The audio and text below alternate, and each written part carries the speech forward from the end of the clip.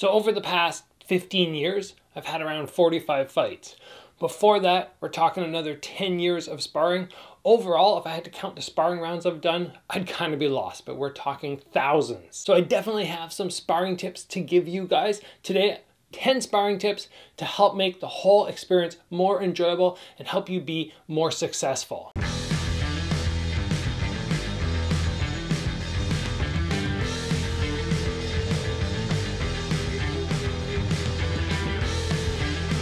Sparring is one of those things, doesn't matter if you're looking to compete, it's super necessary, or if you're just in the gym wanting to get better, also very necessary. You can go through the motions, but not actually. Sparring is really going to pull away from your ability to improve. So most people who spar are looking to improve. This video will definitely help you. Before we get into the 10 tips, which are going to hopefully make a big difference, if you guys appreciate the episode, if you like the idea, please give it a like. Of course, get subscribed. I need that little bump up to 100,000 subscribers. We're almost there. Every extra subscriber is super appreciated. And let's get on with the episode. Tip number 1, I want to talk about keeping your stomach tight. The reason for this is very simple. Many people, when I spar them and I tag them to the body and they go, oh, and I can tell they're hurt, and I talk with them after, I go, oh, was your stomach tightened? And they go, oh no, not in that moment because I was throwing my own shot. I didn't have time to tighten my stomach before your counter shot came, and I went, no, that's entirely wrong. Out here, you can relax your stomach. But as soon as you get into this exchange zone, your stomach should already be tight. Now, I've talked on the channel about doing exercises when you're just sitting at the office, typing. Just practice tightening your stomach and holding it for 30 seconds, breathing normal. Or if you're sitting in the movie theater watching a show or something, just tighten your stomach, 30 seconds, and just breathe normal. This is good training because when we move from out here relaxed to in here punching, the stomach should be clenched. It'll help protect you. It'll make a world of difference when somebody lands that body shot, and it allows you to keep your hands extra high with your stomach a little less protected because you know you'll be safe there. But in exchange for that, your head is not as compromised and you take very little damage up here. Tip number 2, step outside your comfort zone and try new things. Very often when we focus on this mindset of going into a sparring match and having to win it, but not really recognizing that there is no winner because there's no judges there, we don't want to try new things. But when we don't try new things, our skill level is not going to improve. So if you're somebody who's having a lot of difficulty jumping levels, try things in pad work on the bag, and then try and bust them out in sparring. If you don't try them in sparring, you're never going to execute in the fight. So it might be something difficult. You're like, okay, I'm going to draw attention up to the head, slam the body, and then try and come with the high kick. But if you just do it in the pad work, again, it will never come to fruition. You actually have to do it in sparring. But sometimes to do that, we have to step outside our zone. Sometimes we get swept or thrown or we get hit for trying something new, but that's okay because you don't win sparring matches. Next up, I want to talk about continually working fakes to see if you can create a specific opening. A lot of people try to just throw shots. They're just like, I'm gonna throw and I hope something lands. But what I love to do when I'm in sparring is go, I'm gonna target the stomach for my next few shots. I really want to see if I can land 3 or 4 shots to the stomach. How am I going to do it? Well, maybe I'll throw a cross. I'll throw the cross. I'll throw the cross again, and then I'll throw the cross as I step through. I know their hands are going to be high because they've seen so many attacks come to head level, and then from there, I'll huck that knee into the body. Just a step through knee. Or maybe I do something like I throw a front kick. I throw a front kick. When I see them start to repeatedly get comfortable and catch or block that front kick, then I lift and I fall to a jab. And I create these openings by utilizing fakes. When we can start doing this, we're really engaging the mental side of sparring, and that's when you're really going to start getting next level. The next thing I want to talk about is creating goals or objectives if we're fighting somebody or sparring with somebody less skilled than us. Now, why is this so important? Well, the first thing we have to recognize is that sparring with somebody less skilled than us should not be wasted time. If every time we go with somebody who's slightly less skilled than us and we just go, I'm gonna pick them apart with the things I'm best at, I'm really good at jabs, I'm just gonna jab them. By the time the round has concluded, I haven't got any better at anything because I just really made things easy on myself. But what I could do is go, maybe I'm gonna land as many body hooks as I can. And even after this guy starts recognizing that the body hook's coming, I'm going to figure out how to utilize fakes to land that body shot. And then once they start recognizing that the fakes and the body shots are coming, maybe I sweep my leg and I hit him with the body shot. He starts going, oh, and he's really protected there. Then I have to work to draw his attention away from there. So then I start touching him up there. I start attacking the legs. Eventually, that spot will open and I'll go back to attacking it. I create a challenge for myself to make sure that I get as much out of the round as I can, even when the guy's not as skilled as me. The next thing I want to talk about, which is very important for number one, the next thing I want to talk about, which is very important for maintaining a good fight mindset, but we're talking about sparring right now, is don't develop that mentality that if you hit me, I have to get you back. He hit me, I went, oh, and then smack, I've got to come back. Because what this does is it creates that idea that if somebody hits you in a fight, then you're going to kind of rhino your way in and get them back. But sometimes right after you got clipped, it's not a great time to go back on the offensive, to get that exchange or get that level sort of balanced out, because you might be in a bad situation, or maybe this guy has your number at this moment. So you take a shot and you back away. Now that's the fight mindset.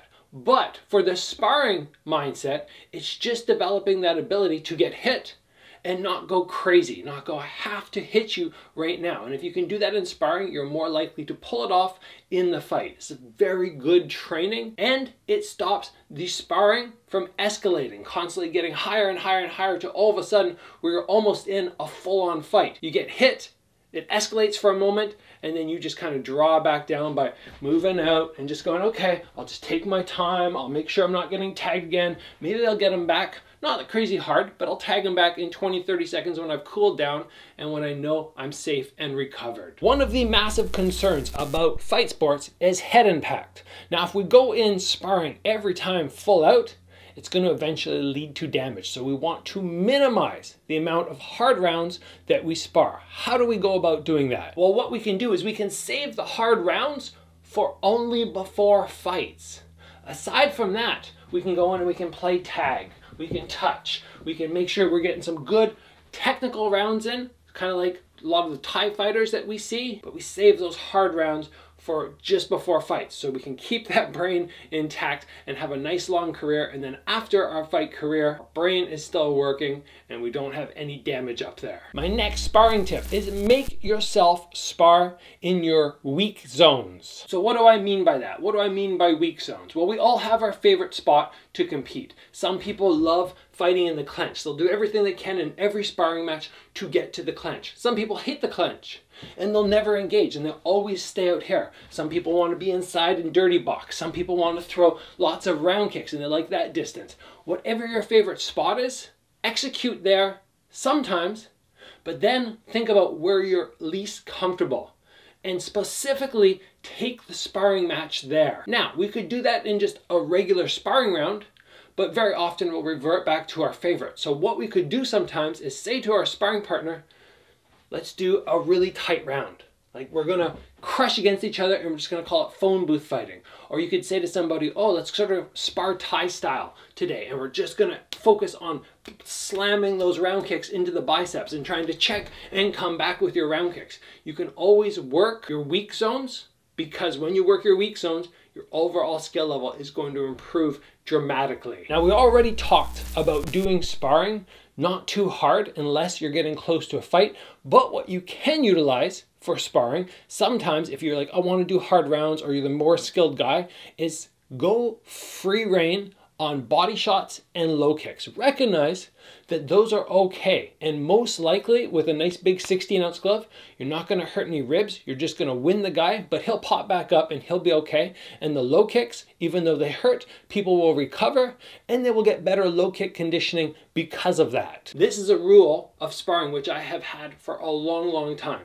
Light on the head, almost free rein on the body and the legs. And in this way, I can practice banging super hard, slamming things in, getting my heart rate up, making it closer to a real fight, but then pulling the headshots. Only when we get deep into fight camp do I start picking up the headshots and putting in a little more power behind them. Now, many people struggle with their cardio, but one of my tips is learn to relax at sort of safe zones or in between exchanges by just taking a step back and utilizing fakes. So if I'm getting extremely tired, I've been in this exchange, I'm throwing lots, and I'm going and going and going. And then when I step out, I don't really step out far enough, and from here I'm still really tense. Just take that extra 6 inches, and now from here, instead of letting the guy just walk to you because you're clearly and visibly trying to take a break, from the outside, where you know you're safe, just throw some shots. Just pump a little bit. It still looks like I'm working here. From here, on the outside, but I'm just on a break right now, as opposed to me just stepping back and going, and showing you that I'm just ready to be a punching bag. No, when I move from the outside and I'm here, I'm just, and that's break time for me, and it's a great time to work on maximizing your recovery. And my last sparring tip for you guys today is defense should not require high energy output. Now this is kind of similar to the last point, which I just touched on, but when we want to maximize our recovery, or we don't want to burn down in sparring, we need to recognize what are the high output zones, high output being throwing my combos, what are my entire break zones, way out here where I'm throwing my fakes, and then in between on defense where I can work about 30–40% energy output. I need to be relaxed here. I need to not be going and feeling like my defense is as exhausting as my offense. They shouldn't even be on the same zone. It should be fairly similar, in all honesty, to one guy, let's say in pad work. One guy hitting the pads, 100% output, and one guy holding the pads, like 20–30% output. Very similar on defense. When you can develop that mindset and you can actually execute your defense with little energy output, you're going to be so much better at sparring and you will not fatigue in the same way. And that right there, guys, is my 10 sparring tips for you today. This should help you improve your skill level and make you more comfortable with sparring. Make sure you guys share this episode with some sparring partners, because it might make your overall exchanges, your overall sparring just that much better. If you have a Facebook page for your gym, throw the link up there. Make sure everybody's seeing it, because we want sparring partners to work and get along and help everybody in the gym increase their skill level. Plus, sharing it will help the channel grow and get me that much closer to 100,000 subscribers, which is coming very soon. I'm super excited about it. Guys, if you enjoyed the video, please give it a like. If you have not already, join the channel, get subscribed. Train hard, guys. I hope the sparring continues to go well and you can improve. I'll see you back here soon for another video.